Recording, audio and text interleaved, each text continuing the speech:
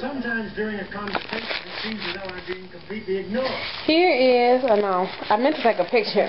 Here is the Genesis Virgin hair. This is my 3/4 wig.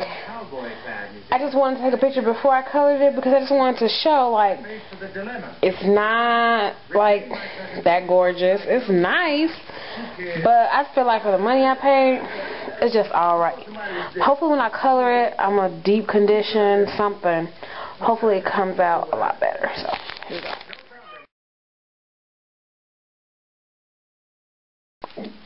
Okay, so to say I'm frustrated is an understatement. This is the Genesis Virgin hair. This is the U-part wig that I made. It was kind of straight. I dyed it, and now I'm trying to detangle it. And this side has kind of come untangled. See, doesn't look terrible. But this is what I'm having to detangle. There's no way virgin hair should have tangled like this. Like, look at that. And then they talk about no shedding. To get this untangled, and I finger combed it. This is the hair that came out. And I can show you, because I'll continue to just run my hands through it. And you see? I don't know if you could tell. I got, see?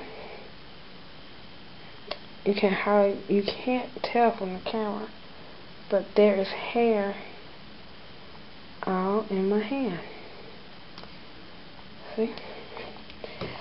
Y'all, I'm not happy. The problem is, I've colored it. I've conditioned it so many times I can't even tell you. And I'm trying to detangle it, the Direct Leave-In by Giovanni. The problem I'm having is I spent a little over $200 on this hair. It's Friday. The occasion that I needed it for, I'm going out of town early Thursday morning, like 4 o'clock in the morning. There's no way I could get this hair, even if I could, even if she was willing, there's no way I could get this hair back and replace it and it took me all day to do this U-part wig. I'm just going to continue to detangle, but right now I'm uber pissed.